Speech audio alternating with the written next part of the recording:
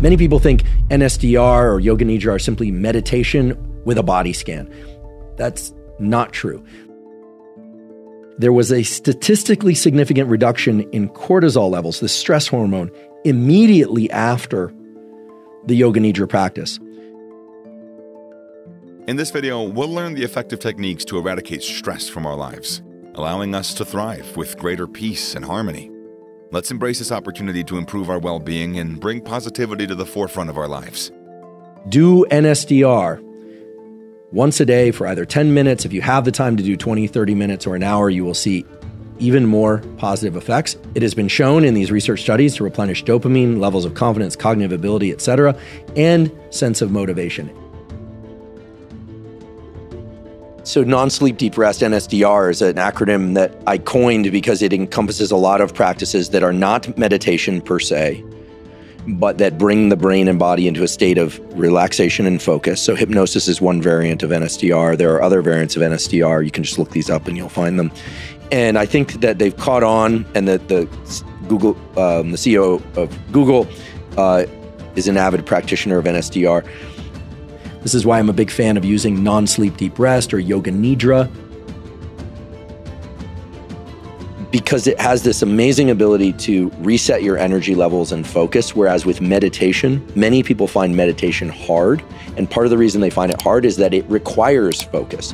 NSDR is a state which is very calm and relaxing. You don't have to work too hard. You're just listening to a script. Dr. Huberman's teachings on NSDR yoga remind us that stress relief is within our grasp. By following the path of this calming practice, we can leave stress behind and experience a sense of peace and tranquility. Dr. Huberman's expert guidance will show us the exact steps required to achieve this amazing state of being.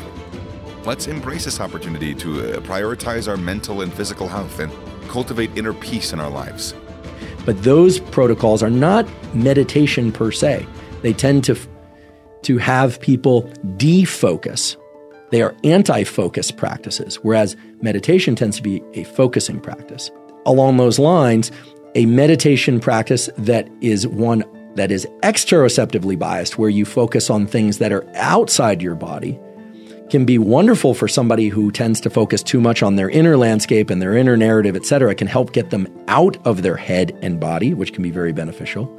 But for people that are not in touch with their emotions, aren't in touch with how they feel, it actually can drive them down the exact path that's wrong for them.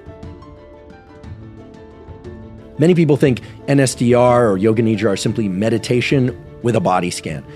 That's not true. Meditation is a focus exercise. Okay? Most meditations are focus exercise. NSDR restores energy through the dopamine system, and newer data are starting to show that it can actually recover lost sleep, so if you're not sleeping enough.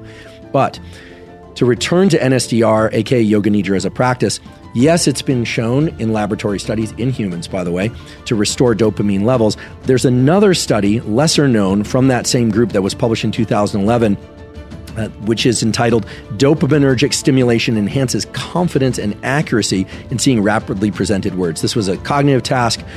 They explored Yoga Nidra, aka NSDR, in the context of increasing striatal dopamine. They already knew that it did that, so that's great. They confirmed that result. But what they also found is that doing NSDR could restore confidence in cognitive ability and performance in these cognitive tasks. Okay, so this is a really powerful zero-cost tool for re-upping or replenishing that dopamine reserve. Okay, so this is something to do every day, especially when you're not feeling depleted. I'm calling non-sleep deep rest, which include meditation, Yoga Nidra, and hypnosis. Non-sleep deep rest, or what I hereafter we will refer to as NSDR, not to be confused with EMDR. I don't think I've ever heard NSDR, so I'm planting a flag for NSDR, non-sleep deep rest, as a way to reset one's ability to be awake after you emerge from NSDR, so to get some more wakefulness and ability to attend, some emotional stability, reset, as well as make it better and easier to fall asleep when you want to go to sleep at night. Now, non-sleep deep rest does have some research to support it. There's a beautiful study done out of a university in Denmark that showed that this meditation and Yoga Nidra type meditation allows dopamine and other neuromodulators in an area of the brain called the striatum that's involved in motor planning and motor execution to reset itself. In other words, this NSDR can reset our ability to engage in the world in a way that's very deliberate. Not to throw in another acronym, but NSDR resets your ability to engage in DPOs, duration, path, and outcome. So now you're probably rolling your eyes like, oh my goodness, the number of acronyms. But just bear with me, because NSDR is so powerful because, first of all, it doesn't require that you rig yourself to any device. It doesn't require that you take much time out of your day. It doesn't require that you ingest anything except air. And it can have so many positive effects right down to the neuromodulator level. So I think in years to come, my lab's exploring this in collaboration with David Spiegel's lab, but other labs are looking at this as well. I think NSDR is going to start to play a more prominent role in what we call wellness and health, both mental health and physical health. So I encourage you to explore those practices. Again, NSDR can be done morning, afternoon, or evening, or middle of the night if you wake up and you need to get back to sleep. It can be very beneficial for that. But do it as a consistent practice so that dopamine reservoir remains tapped off. And as a third point, please be wary of, or at least aware of, these peaks in dopamine and the fact that layering in a lot of things that stimulate dopamine, well, that can be wonderful for your wedding, a birth of a new child, going to a sports event with a bunch of friends, celebrating a big anniversary. Yes, please do celebrate and enjoy the wonderful events of life. But please also understand and expect there will be a lull, a sort of postpartum low, maybe not full-blown depression, that follows that unless you incorporate some tools and practices to replenish that dopamine. So the other form of neuroplasticity is not the neuroplasticity that you're amplifying by listening to tones or smelling odors in sleep, but the neuroplasticity that you can access with non-sleep deep rest. So NSDR, non-sleep deep rest, as well as short 20-minute naps, which are very close to non-sleep deep rest because people rarely drop into deep states of sleep during short naps unless they're very sleep deprived. NSDR has been shown to increase rates of learning when done for 20-minute bouts to match an approximately 90-minute bout of learning. So what am I talking about? 90-minute cycles are these ultradian cycles that I've talked about previously, and we tend to learn very well by taking a 90-minute cycle, transitioning into some focus mode early in the cycle when it's hard to focus, and then deep focus and learning feels almost like agitation and strain, and then by the end of that 90-minute cycle, it becomes very hard to maintain focus and learn more information.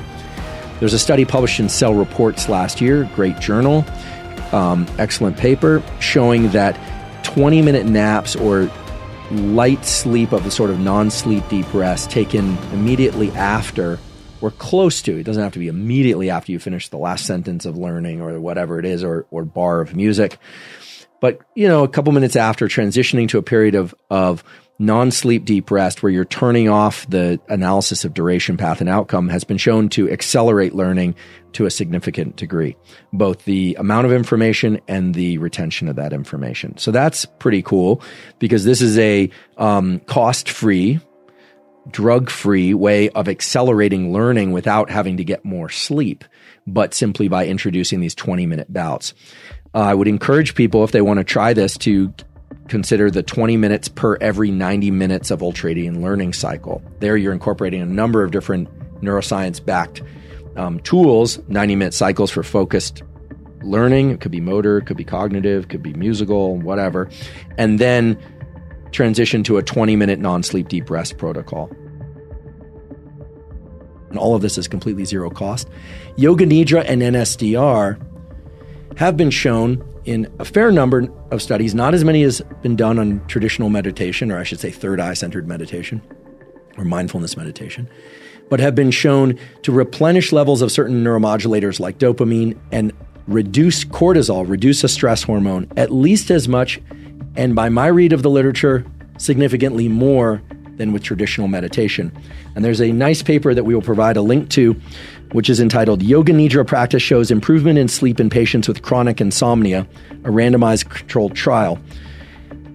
Basically, this study looks at, as the title suggests, people with chronic insomnia, although the results certainly carry over or would carry over for people who don't have insomnia. The key result, I believe, in this paper, although there are many, is that, quote, salivary cortisol reduced statistically significantly after Yoga Nidra. What do I mean by that? There was a statistically significant reduction in cortisol levels, the stress hormone, immediately after the Yoga Nidra practice that we believe would be paralleled by a very similar, if not equivalent, practice of NSDR. NSDR is a lot like Yoga Nidra, but removes a lot of the kind of, let's just call it the sort of mystical language and the intentions. It focuses more on the physiology and the body scans.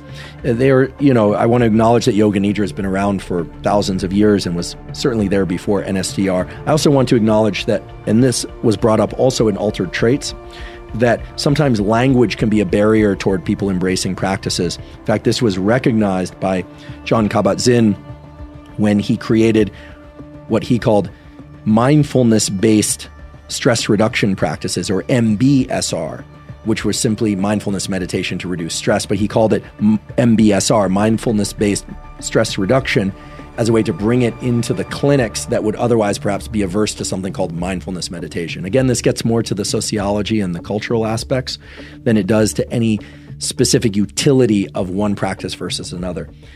Here's the takeaway point. If you want to get better at falling and staying asleep, or falling back asleep if you wake up in the middle of the night, or if you are generally challenged with sleep issues, an excellent behavioral practice for which there are terrific data, meaning data that show that a stress hormone, cortisol, can be significantly reduced, as well as certain neurotransmitters can be replenished, as well as, and this is key and covered in this paper that I mentioned a few moments ago on Yoga Nidra, that the total amount of sleep that you need can be reduced, at least somewhat.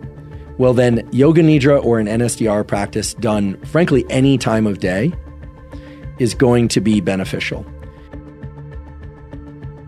Nowadays, I do NSDR or a reverie sleep hypnosis almost every day. And I tend to do that, as I mentioned, in the early afternoon hours if I'm feeling kind of sleepy. Because even though I optimize my caffeine intake, timing, etc., I tend to get a little sleepy in the afternoon. Most people get a little sleepy in the afternoon. Some of that is related to hitting that peak of body temperature. And you might think, wait, I thought high body temperature is associated with alertness. And it is, but right as you crest that high body temperature and your body temperature starts to drop, there's a tendency to be a little bit sleepy. So some of you might opt to take a nap in the afternoon. Should you nap? Should you not nap? That's a question that I get asked a lot and that I asked Dr. Matthew Walker when he was a guest on this podcast. Here was his answer, and here's what the data support. It is fine to nap in the afternoon, but don't nap so late in the day or for so long that it disrupts your ability to fall and stay asleep at night for your major sleep bout. Okay, so naps are fine, but don't sleep so long during the day or too late in the day that it disrupts your ability to fall and stay asleep. I should also say you do not have to nap. It's kind of an interesting phenomenon that happens on these podcasts and on social media where we'll talk about naps and the fact that naps are great and don't make them longer than 90 minutes. But then all the non-nappers get really worried. Like, wait, am I supposed to nap? I don't like naps. I wake up groggy. You do not have to nap. In fact, if you can make it through your whole day without napping, great, more power to you. But if you do nap and you find that naps serve you well, keep those naps shorter than 90 minutes for reasons related to ultradian cycles and so forth. And make sure that you don't nap too late in the day, that you are then staying up too late at night and having a hard time waking up the next morning. I will say that for a lot of people who do not like naps or that find they wake up really grumpy from naps or groggy from naps, I encourage you to try the Reverie app, try an NSDR script, try Yoga Nidra, try something of that sort for anywhere from 10 to 20 to 30 minutes.